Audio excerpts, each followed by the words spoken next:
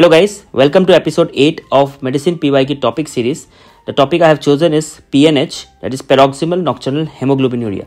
So let's get started.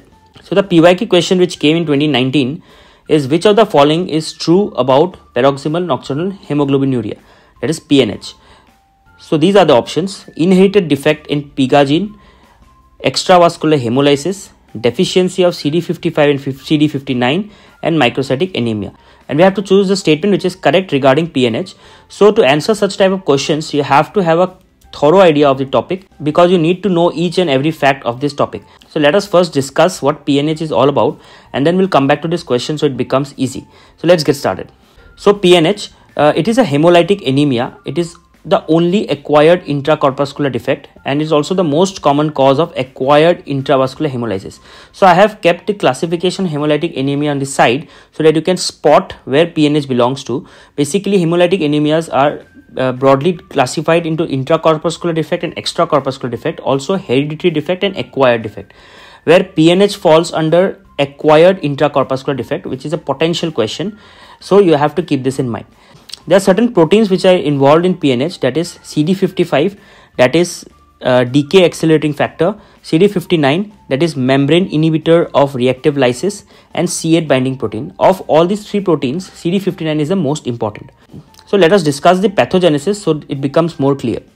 So the pathogenesis: in the normal RBCs, PGA gene is present on X chromosome, which is encoding GPI anchor proteins, that is CD55 and CD59, and they are present on the RBC membrane, and they are preventing the MAC attack and decreasing the complement activity. So this is the normal phenomenon which is happening and protecting the RBCs. But what happens in PNH is there happens a PGA gene mutation which is acquired, which leads to ultimately fall in GPI proteins, causing fall in CD55 and CD59 on the RBC membrane. Thus, it increases susceptibility to complement system attack and intravascular hemolysis. So this is the main mechanism happening in PNH, where these proteins fall in number and the susceptibility to complement system increases. Again, this image depicts the impaired production of RBCs in PNH, where the gene is affected and PNH or red blood cells are more prone to hemolysis. This is the complement system where all these C3, C5, these are converting, ultimately forming the membrane attack complex, and this is not able to attack the normal RBCs because of the GPI anchor proteins. But in PNH RBCs, as we discussed, CD55 and 59 are reduced in number, so it is more prone to attack by the MAC complex. Coming to clinical features, patient presents with pancytopenia, nocturnal hemoglobinuria. This is an important finding. When patients sleep, the pH falls and the complement activity increases, causing more hemolysis, and patient presents with early morning dark colored urine, and also there's abdominal pain, fatigue, shortness of breath, difficulty swallowing. Then thrombosis. This is a very important finding found in PNH, particularly Budd-Chiari syndrome, and also the most common cause of death in PNH.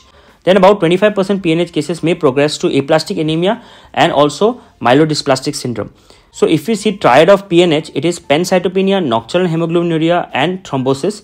If these are present in the clinical stem, your diagnosis is clear cut to PNH, and you should be thinking PNH in the background. Coming to the diagnosis, the hemoglobin, TC, and platelets, they all fall, hence pancytopenia. Then hypercellular bone marrow is noted, and the NAP score it is reduced. Then other tests like HAMS test, acidified serum lysis test, sucrose lysis test, these are older tests which were done. And the gold standard test for PNH is the flow cytometric evaluation of RBC membrane proteins. So this is the picture of flow cytometry, and this could be a very important image based question which can be given in the exam, maybe as a pathology question or a medicine question, and this is very easy to read if you can understand how to interpret this. So let us learn to interpret this flow cytometry. On the left hand side, which is the normal part, and on the right hand side it is the abnormal plot.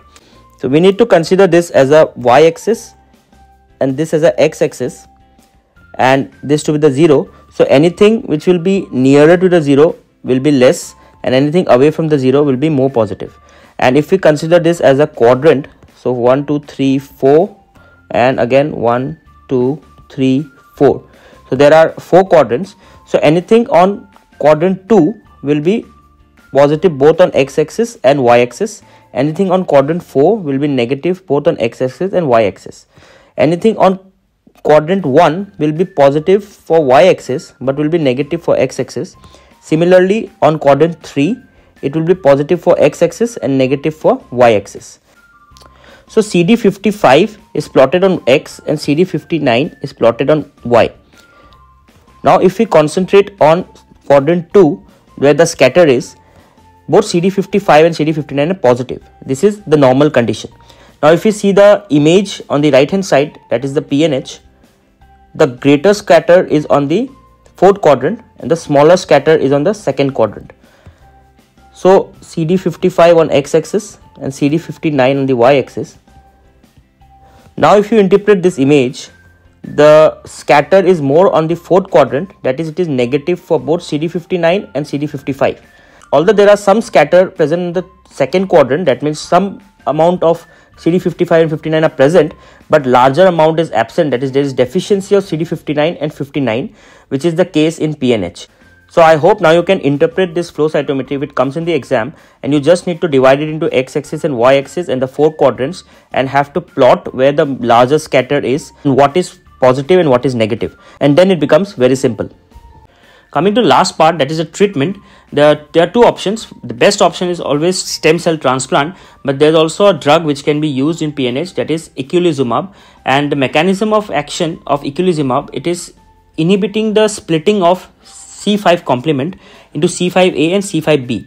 That is ultimately preventing the formation of the membrane attack complex, that is the MAC, and reducing the MAC activity and decreasing the chances of hemolysis. So let us go back to the question. So which of the following is true about paroxysmal nocturnal hemoglobinuria? Now we know it is not an inherited defect, it is an acquired defect. So the option A is wrong, although PIGA gene is right, but the option A, it inherited, it is not inherited, it is acquired. Option B, extravascular hemolysis. Now we know it is an intravascular hemolysis. Deficiency of CD55 and CD59, this looks okay. Number D, microcytic anemia. And no, we do not get microcytic anemia, we get normocytic anemia. So the option which is correct here is C, that is deficiency of CD55 and CD59. So I hope this video was useful, and I hope you are studying well, revising well, solving a lot of MCQs every day. So keep studying. I'll see you in the next episode. Till then, cheers.